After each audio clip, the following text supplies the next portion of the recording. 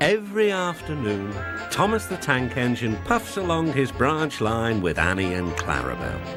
First, they pass the watermill. Next, they come to a big farm.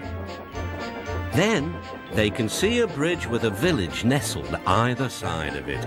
This is a special place. Whenever children hear Thomas coming along, they stand on the bridge waving until he is out of sight. One day, Thomas was running late. He had stopped at the signal before the bridge to talk to some new children. Percy was waiting too. "Hurry up, Thomas," called Percy when the signal dropped. "If you're late, the Fat Controller may get a new engine to replace you." He would never do that, thought Thomas, but he was worried.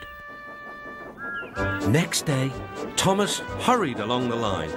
Just ahead was a goods yard. There, on the platform, was an inspector waving a red flag. Next, Thomas saw some children. They were waving too. Something must be wrong, thought Thomas. This station is for goods, not passengers. "Help, Thomas, help! We are glad to see you," called the children. "Please, will you take us home?" The station master explained to Thomas's driver that the school bus had broken down and that all the parents would be worried if the children were late. Thomas waited as the children walked down from the bridge. Then he took them to the next station, where Bertie was waiting to take them home. When Thomas finished his journey, he was very late. He was worried that the Fat Controller might be cross with him. "I warned Thomas," puffed Percy to James. "He's been late one time too many. He'll be in trouble now."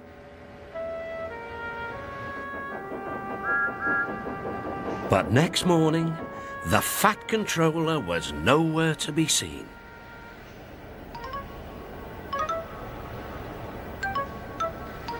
"Thank goodness," sighed Thomas.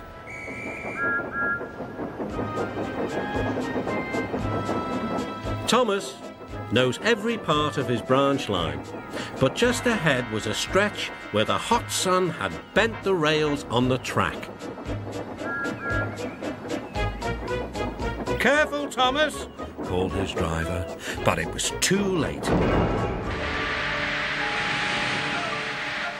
"That's done it," said his driver. "We shan't get any further today." "But what about my passengers?"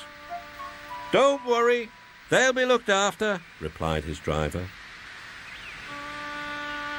While workmen repaired the line, Thomas had to shunt trucks in the yard.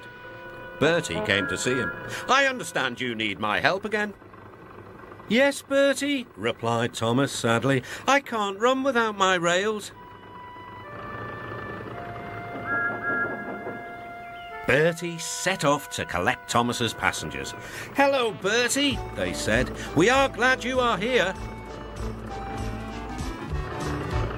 Bertie drove along the road by the railway. He stopped at each station along the line.